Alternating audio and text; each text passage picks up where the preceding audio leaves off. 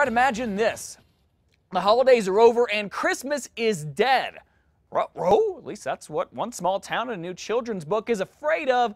But that town is about to learn something quite important. The book is called Sebastian, and its author, Pamela Ervin, is here with us to talk all about it. Good morning, Pamela. Thanks for coming in. Thank you. Okay, so Sebastian, the book, we know it's something about Christmas. Tell us more about the book. It's about what Christmas isn't. It's interesting, because you have a lot of books about what Christmas is. So Right. what is Christmas not then, without giving too much away? Christmas is not just commercial, and it's not just decorations. It's about what's inside of us, and it's about Jesus' birthday, and it's kind of getting lost.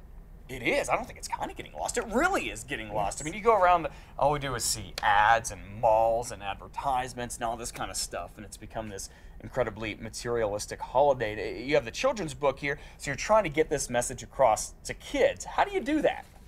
Hopefully you get every parent in America to read, or across the world, to read this book to their kids.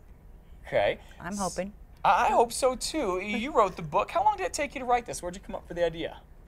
On a Christmas several years ago, when it just hit me. Everything was just not the right thing.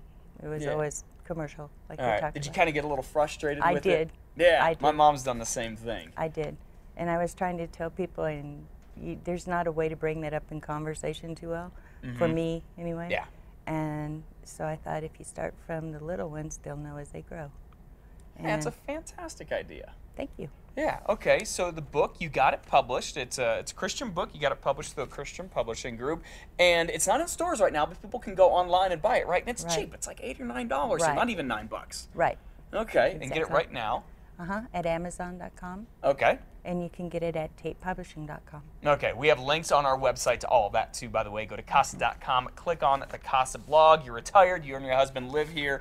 Do you have plans to write some more books? Of course. What are you going to write about? I'm not sure yet.